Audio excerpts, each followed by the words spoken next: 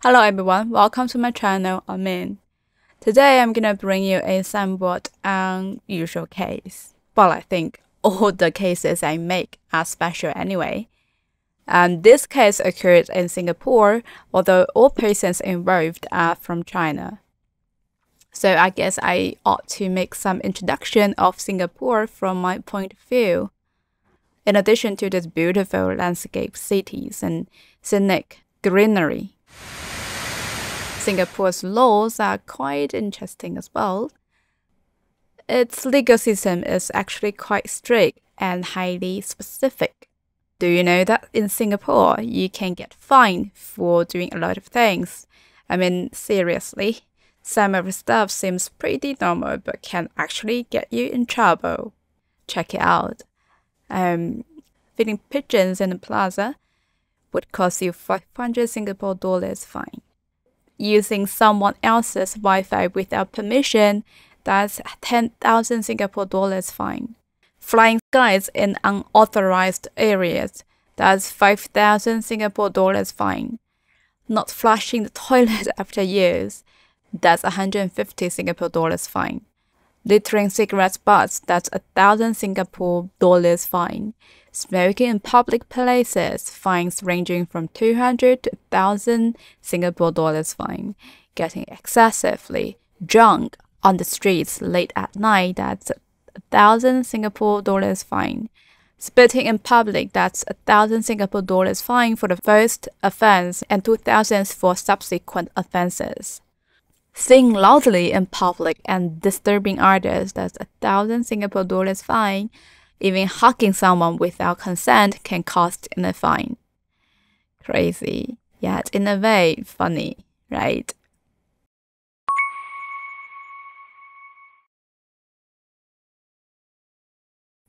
So on the evening of 18th of September 2008, the folks living in a 12-story apartment building in Singapore were stuck listening to their neighbors bicker for several hours. Not a great way to spend the night, huh? These weird noises from one place kept happening on and off.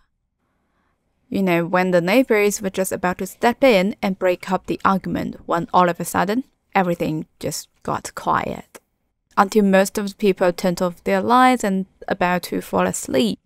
With this big thud, everyone was like instantly scared, out of their wits, hearts beating like crazy. Because they had heard this argument before, everyone was like feeling uneasy and expecting the worst, right? When they opened their windows and looked down, they saw a woman lying on the ground with thick liquid surrounded her head. It was upon midnight though, nobody was stalling but calling the police right away. The cops showed up super quick and started scouring the whole building. They didn't know which apartment the lady was in, so they had to check every single one. So when the investigators got to this 6th floor, and some of them spot some really sketchy marks on one of those doors. You know, these marks look very much like bloods. They had a hunch it was the red spot, but they figured they should probably knock first. I mean, they didn't have a search warrant or anything that would give them the green light to burst into anyone's place unannounced. So they knocked, but got no answer. But when they put their ears against the doors, they heard this faint noise coming from inside of the flat. This obviously meant that someone was home. Were there any people around here who don't know what was going on? I don't think so, and so did the cops. They knocked much louder and more frequently until a guy opened the door a teeny tiny bit. So when the two parties saw each other, neither had a good vibe going on their faces. The police asked why it took him so long to answer the door. The guy said he was in the shower. So sorry, sir, I couldn't hear you. And he was just about to close the door back up again while he was still talking. His behavior is just way too suspicious, isn't it? Plus, while they were talking, this smell of death came right from inside of that apartment. So despite that guy was reluctant, the police kinda forced themselves in. Not sure how legal that is in Singapore, but good thing they did. As the interior was like it in many horror movies. It was blood everywhere, the floor, walls, doors, kitchen, lounge, bathroom, name it, all covered in red. And there was a window in the kitchen that was wide open. It seems like that woman who died fell through this particular window. Well, you see, if that woman was dead because of the falling, there shouldn't be so much blood, right?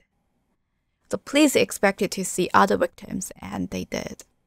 There was a 40-ish woman lying on the floor in a bedroom, and she looked like she was dead for quite a while when the police found her.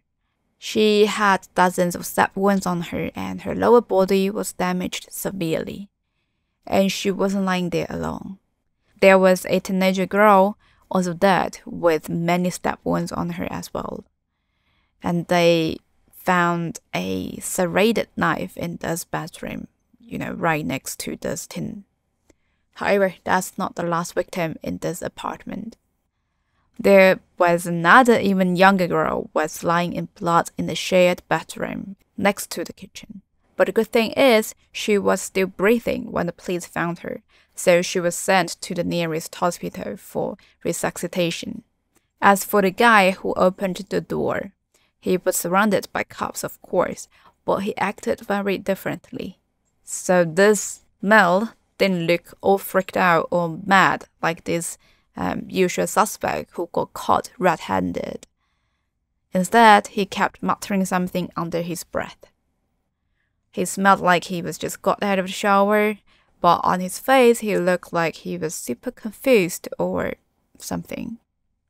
Anyway, the police had to take him in for questioning because he was the only person who was very much alive at this crime scene. It didn't take much longer for the police to find out their identities. The guy is Wang Zhijian, a 42-year-old Chinese guy staying in Singapore on a short-term visa. That woman fell out of the window was Yang Jie, aged 36 at the time. She was on a companion visa in Singapore because her daughter, who was only 16, she studied there and she was the injured girl. It's a similar case for the other pair of mother and daughter died in the same apartment. The other victims were Zhang Meng and her daughter, and they were just living under the same roof, flatmates. Nothing too complicated their relationship was.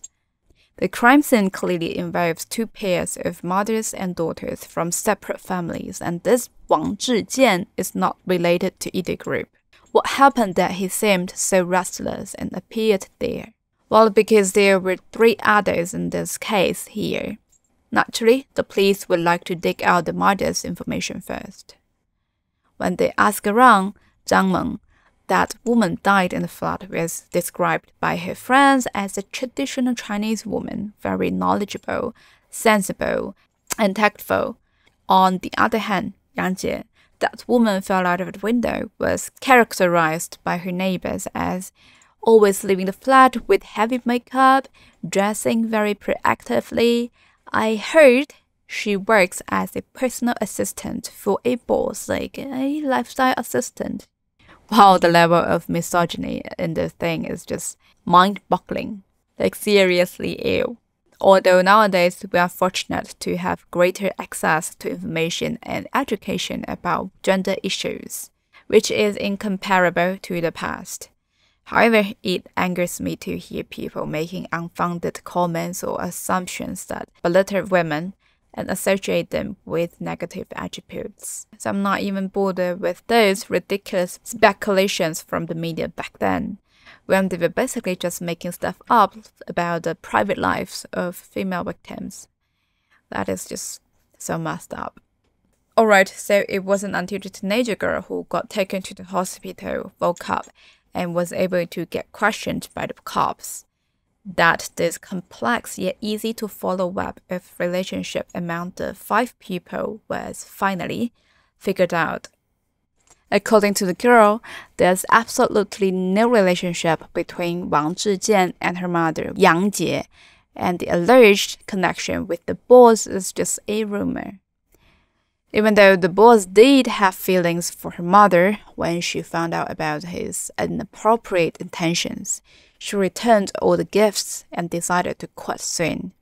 Finally, the girl explained that Wang Zhijian was Zhang Meng's lover, or it would be more appropriate to say he was her boy toy. He would do anything she asked, even if it was unreasonable. For instance, the girl saw Zhang Meng give Wang Zhijian a newspaper and tell him to stay in the room all night, even saying that he had to pee on that newspaper if he needed to go. And Wang Zhijian actually stayed in there all night as he was told. But why was he so obedient to Zhang Meng? Did she have something on him or what? With these thoughts, the cops went back to Wang Zhijian and grilled him even more. Wang Zhijian realized he couldn't keep lying. He finally decided to spill the tea this time and tell the cops the real story. Apparently, Zhang Meng in his description was a pretty messed up and twisted person behind closed doors, even though she seemed all put together on the outside. And with that, Wang Zhijian began to spill the juicy details of their wild and passionate love affair.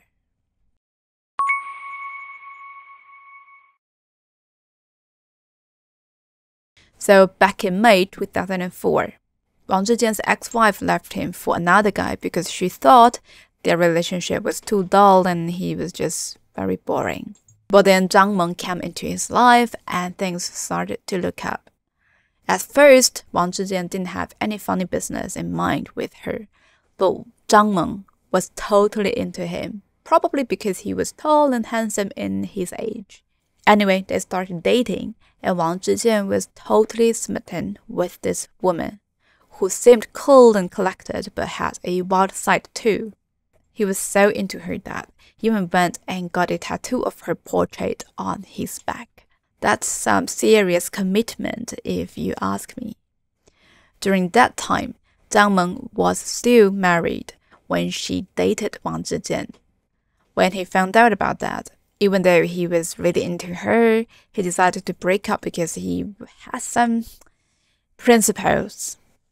But Zhang Meng wasn't ready to let him go and did something really crazy. She ran naked on the 15th floor of a hotel and threatened to jump if he really wanted a breakup.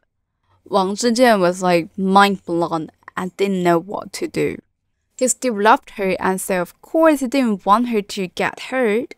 And I think that's what he told himself, By that, he got a reason to change his mind and come back with her. Afterwards, worried that Wang Zhijian might change his tone later on, Zhang Meng pricked her finger, using her blood to write a declaration. On it were the words, quoted, "I love Wang Zhijian and I want to marry him," unquoted. Simultaneously, she pressured Wang Zhijian to write a similar pledge in blood. Wang Zhijian complied and wrote, quoted, "I will love you for 10,000 years," unquoted. And let me remind you, when they both did that, they were 40-something rather than 14. So in the end, with Zhang Meng's relentless pursuit, and Wang Zhijian finally agreed to continue their dangerous love story. But like all secrets, it couldn't stay hidden forever. A few months later, Wang Zhijian received an unexpected phone call. It was Zhang Meng's husband, and he informed him that the three of them should probably meet up to discuss their relationship. The other person was very composed and logical on the phone, to the extent that it almost seemed devoid of emotion. So Wang Zhijian said, why not? After they met up, Zhang Meng's hubby straight up asked her to choose between him and Wang Zhijian, and he promised not to make any more trouble no matter what she decides, her hubby. So at the end of the day, Zhang Meng chose Wang Zhijian and kicked her husband to the curb. Well, Wang Zhijian didn't know that her ex wasn't the troublemaker, but her family's. So when Zhang Meng's family found out about the divorce, they were totally hating on Wang Zhijian, thinking he was the one who broke up their marriage. They'd showed up at his job all the time and caused a ruckus, which ended up getting him fired. But he did get a fast stack of cash. That's 400,000 Chinese yuan as compensation for his early retirement, which converted to roughly 51,200 US dollar back then.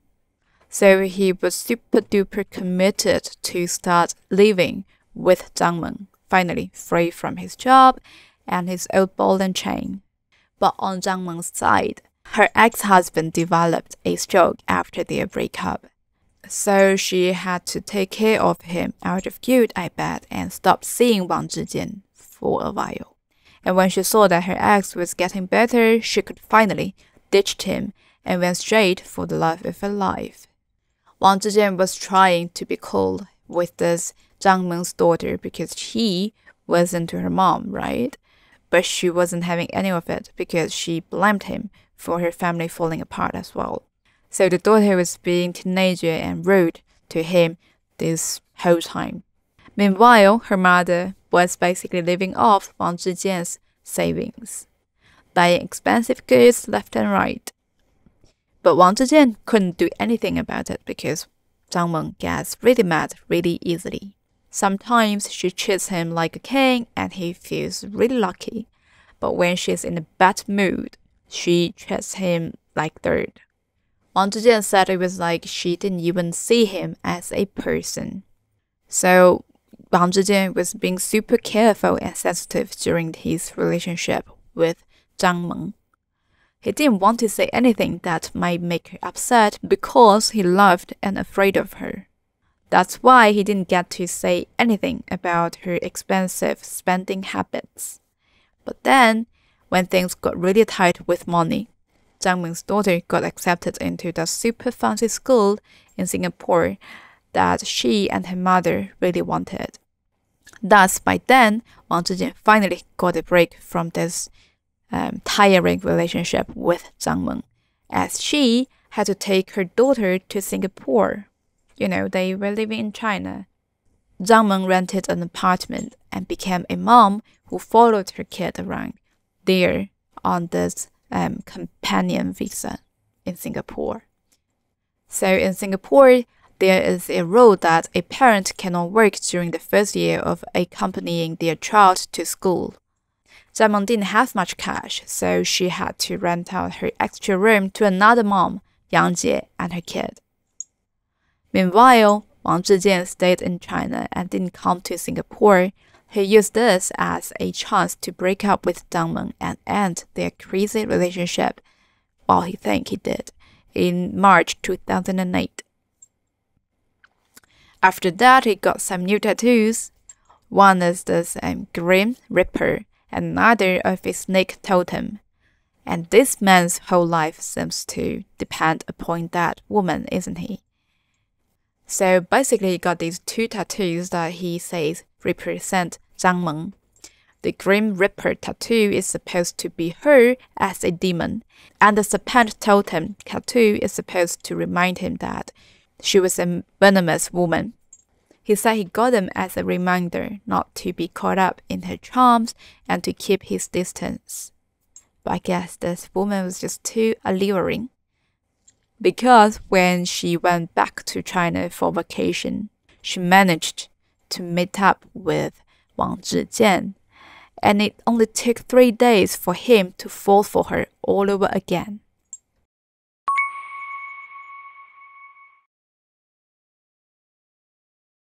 He hung up with Zhang Meng 3 times in 2008 in Singapore using social passes, and according to him, things got weird and degrading. Wang Zhijian said he blew his cash on food for her and her kid, cooked their meals while munching on leftovers, and hand-washed all their clothes, even the undies. He got stuck in a bedroom with no clothes on, and Zhang Meng didn't let him leave the room when her daughter and other roomies were in the flat. And for the naked part, because While according to him, she always wanted to have fun with him in that very room. So he might as well stay naked all day.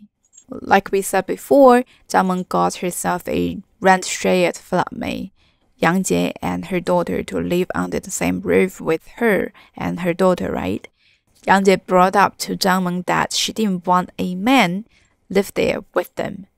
He's a grown, not stranger to them. Zhang Meng couldn't lose Yang Jie as a rent-sharing partner, so she assured her as long as Yang Jie and her daughter were at home, Wang Zhijian wouldn't appear anywhere other than her bedroom. And if he had to go to the bathroom, she will make him to use newspapers in plastic bags. As someone who wasn't financially well off and her sub-landlord was talking to her like that, what else could Yang Jie do? Even though she still felt a bit uncomfortable given the circumstances, Yang Jie had to suck it up and deal until he could get her own place.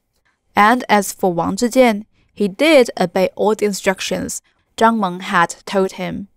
With no bathroom, he had to use plastic bags and newspapers for his business, like she said. He didn't push back because he thought he'd make things even worse. He even joked, quoted, "She might even take a bite out of me," unquoted. During his first time in Singapore in July, Wang Zhijian blew through the 2,800 Chinese yuan he had in just 4 days, mostly on treating Zhang Meng to grab. He even shelled out 140 Singapore dollars for a fancy crab feast at a local seafood spot. And after he went back to China, she rang him up, saying her pals mentioned a gig at a delivery company was recruiting and pushed him to rush back to Singapore. He can work for her friend, like she told him, in Singapore. So he arrived in Singapore that second trip on the 3rd of August. She hooked him up with some agents who quoted all sorts of fees to score him a job, but she gave him the cold shoulders when he asked her to front the cash. They went back and forth a few times before he took off on the 2nd of September the same year, jobless. Then out of the blue, Zhang Meng hit him up, saying her daughter was getting moved to another school and asked him to lend a hand with that move. So he cashed out 7,000 Chinese yuan, almost wiped out all of his life savings, and got back to Singapore on the 9th of September. In just 5 days, he blew through another 2,000 Chinese yuan, including this 120 Singapore dollar for a pair of crabs that he whipped up for that pair of mom and daughter. He got left with only 2 pieces of the crab for himself. Quoted, "But then the daughter told mom she wanted them for breakfast. I was crabless," unquoted. Wang Zhijian shared with the cops later on. Then 9 days later, on the 18th of September, around 8 p.m., Zhang Meng waltzed into her room and let him know that she and her daughter were itching for crab again. Quoted, "I reminded her they'd just feasted on crab a week ago and pointing out that our 100 Singapore dollar crab limit," unquoted, he recounted. Well, that sparked a heated debate that stretched on for nearly an hour. Quoted, "Zhang Meng dissed me, used some choice language. She called me a broke guy. I reminded her I'd been through all my savings for her. What more did she want? She even tossed out that I was the offspring of dogs and donkeys. That was the last straw for me," unquoted. Wang Zhijian explained, his temper flaring. Following the big argument, around 9 p.m., Zhang Meng hit the sack, wearing just her panties. Meanwhile, Wang Zhijian naked stretched out on this mattress in the same room, but snoozing was out of the question. He claimed he was totally spaced out. Quoted, "It felt like I couldn't even breathe. I was shaking all over. My brain was like a blank slate. Blood was pounding in my head and I couldn't see anything, just red. I couldn't keep my thoughts in check, unquoted. He mouthed over how shady she was and how she was spending my death while not staying loyal to me. Around an hour later, he shuffled into the kitchen and hung out there for a while, you know. He wanted to stay away from her just so he could cool down, he said. But when he was in the kitchen, all he could see was the knives. He grabbed a knife, returned to the bedroom, and closed the door. The lights were still off. He rushed into Zhang Meng's bedroom and stabbed her ruthlessly. And while he was attacking, Zhang Meng's daughter heard noises came from her mother's room, so she was walking to it and wanted to check up for her mom. Blinded by hatred, Wang Zhijian's mind was clouded and he didn't care who was coming towards him. He just killed. The mother and daughter suffered a total of 98 stab and slash wounds. After what he did to his lover and her daughter, he didn't just give up killing. He'd gone back to the kitchen to get another weapon, this time settling on a chopper. That was when he entered the other bedroom to silence Yang Jie and her daughter. These are from the perspective of the perpetrator. Luckily, one of the victims survived, Yang Jie's daughter, the girl the police called the ambulance for, and she gave a detailed description of this crazy night from her point of view.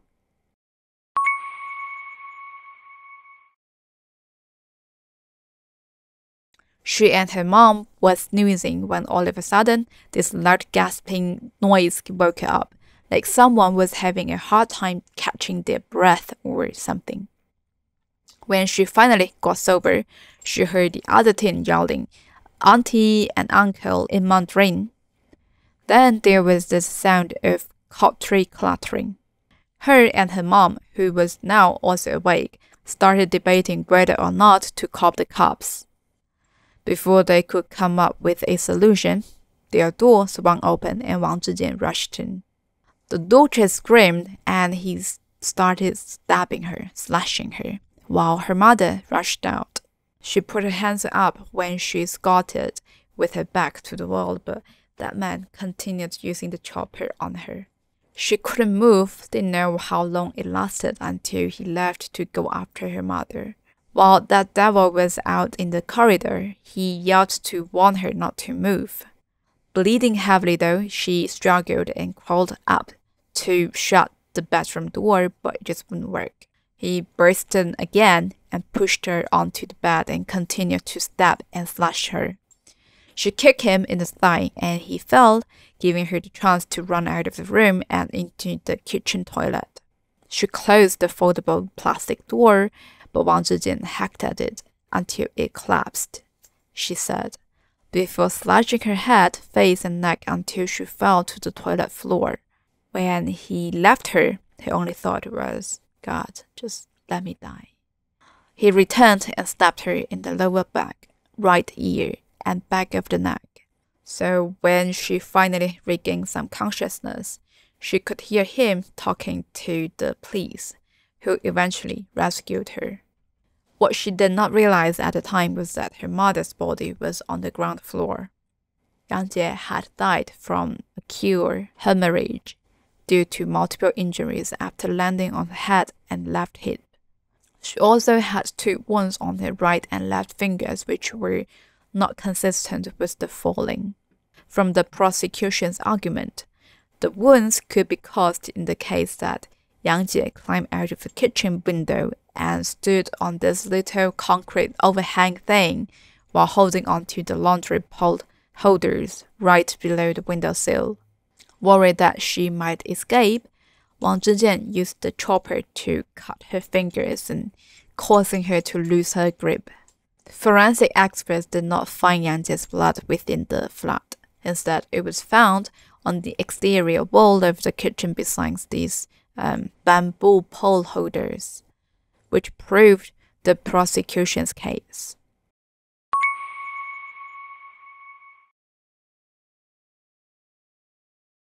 When Wang Zhijian was brought to the court, he stuck to the story that he could not remember how he attacked his 4 victims, claiming his mind had gone blank from rage. He said he did not know how he had a knife in his hand and why he attacked Zhang Meng and the others. He said it was only when he was taking a shower after the attack that he realized something had happened. The prosecution, however, pointed out that not only did he remember to shower to wash the blood, he also then worn his clothes, put plasters on his injured fingers, packed his bag, took his travel documents, and worn his socks and shoes. He was clearly thinking well enough to realize he had to flee. Wang Zhijian disagreed, saying if he had wanted to escape, he would have packed all his things and used a better bag. He also claimed that he did not remember putting on socks and shoes after his shower. "I don't remember" was basically his catchphrase during this trial. Interestingly, psychiatric experts for the prosecution and defense agreed that Wang Zhijian was suffering from an adjustment disorder, but they weren't on the same page about whether it was enough to make him less responsible for the attack. So the judge was like, yeah, I got it. Dude was really pissed about how he had been treated and just lost it after that huge argument. And he could be still all worked up when Zhang Meng's daughter walked into the scene. But then a bunch of stuff happened, right? Like, Wang Zhijian took the time to find a new weapon and even had the smarts to warn Yang Jie's daughter not to run off while he searched for her mother. So, like, he totally could have snapped back to reality at any point during all of that. And quoted having killed the very person he was angry with and who had caused him so much stress and misery. There ought to have been a considerable degree of release of his bottled anger and emotions, the judge said. He found Wang Zhijian guilty of culpable homicide in the deaths of his lover and her daughter, but of murder when it came to Yang Jie. Therefore, Yang Zhijian was sentenced to death in his first trial. So in November 2014, Yang Zhijian, who was 48 at the time, tried to get out of being executed, but didn't work. He lost his appeal for killing Yang Jie, and on top of that, he got nailed for murdering Zhang Meng and her daughter. The court with 3 judges agreed with the prosecution's appeal and found him guilty of all 3 murders. The judges on this time weren't buying that he lost control due to his mental condition anymore. Nope, they think he killed Zhang Meng because he was just so angry and wanted to get rid of her completely. And as for Zhang Meng's daughter, well, he just wanted to make sure there were no witnesses left behind. When the verdict was read, Wang Zhijian didn't show any emotion. This time around, there wasn't even a little smile. Very different to when he just got arrested. You can see this big smile on his face even through the car window.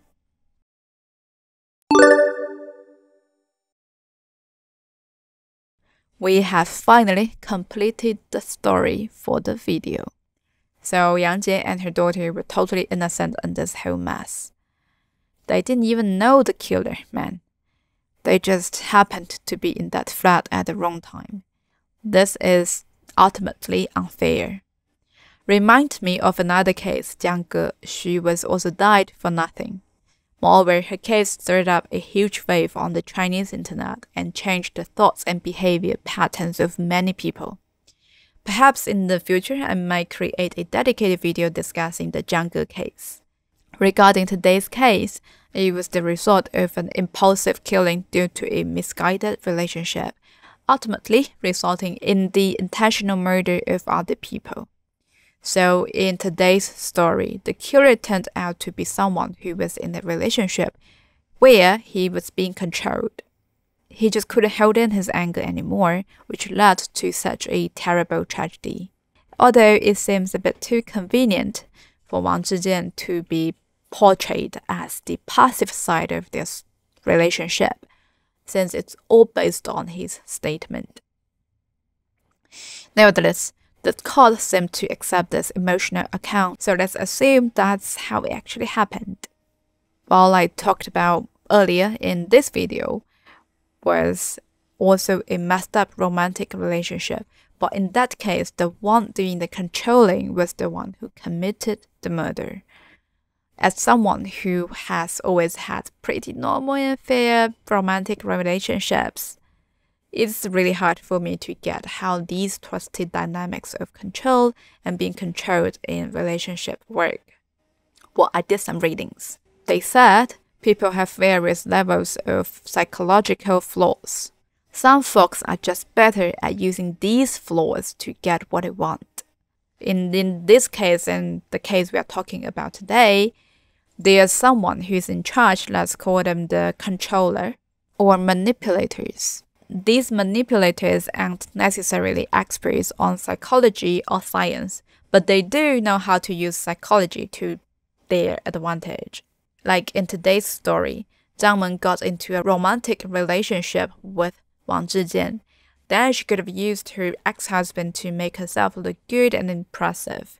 For example, she could have portrayed her ex-husband as being very clingy and unable to bear the thought of her leaving him. Remember? And it was further proved by her ex-husband was having a stroke when she chose to break up and be with her lover, although I'm not sure how true was the story she made up to Wang Zhijian. Anyway, that further reinforced her desirable qualities in the eyes of Wang Zhijian. And that's how the manipulator takes control, by getting the other person interested and curious about them. The manipulators will act in a way to make their target like them more. The more they hang out, the more the victims get attached to them. It gets to the point where the victim can't even imagine the manipulator doing anything wrong. Okay, so when the victim's guard is down, they might spill the beans on their psychological vulnerabilities to the manipulator. These could be major things like family problems, being bullied, or even getting assaulted. Or it could be something smaller like flunking an exam or losing a cherished item. The manipulator can use these weaknesses to make the victim feel inferior and switch things up for positive to negative reinforcement. So yes, there's this thing called negative reinforcement. It's when someone does something negative and it makes them want to avoid that thing in the future. The manipulator will do something bad to you, say if you were the victim, like being angry or leaving to make you scared of them. This could make you feel so bad about yourself and depend on them more. For example, let's say you are having a conversation with someone and they suddenly ended it, or you guys are getting into a habit of chatting and they suddenly canceled it, stop the chat, whatsoever. These actions could make you feel really bad and scared, and you started to think about what you did wrong to cause these things to happen. You wouldn't realize it, but you start thinking about the manipulator all the time, and it becomes harder to separate yourself from them. In today's story, Wang Zhijian was in and out of a relationship with Zhang Men. Wang Zhijian couldn't say no to Zhang Men. He had no say in entering or ending the relationship. That's why he needed to ink so many tattoos related to Zhang Men on himself. He must have been aware of his passive situation when he was not with Zhang Men. And there's this thing called the psychological contract, which was first brought up by Professor Adris from the US. Other scholars like Levinson then built on it. Basically, it's like a collaboration between individuals and organizations where everyone wants something out of it. Individuals want rewards and the company wants gains, and they both need to contribute to make it work. It's not like a written contract that you can hold, but it still has a big impact on people's mind. It's like you know what you got to do to make things work, even if it's not written down. But this emotional control we're talking about in this romantic relationship is different from this psychological contract. It's like when the player with the upper hand has control over you and is not in a fair situation. It's more like a master-slave relationship where the manipulated person is always subservient to the manipulator. The manipulated person's behavior is constantly being adjusted to fit the manipulator's need, which can lead to personality disorders. And in today's case, Wang Zhijian was stuck in this very stage, I think. So he's stuck in a dilemma.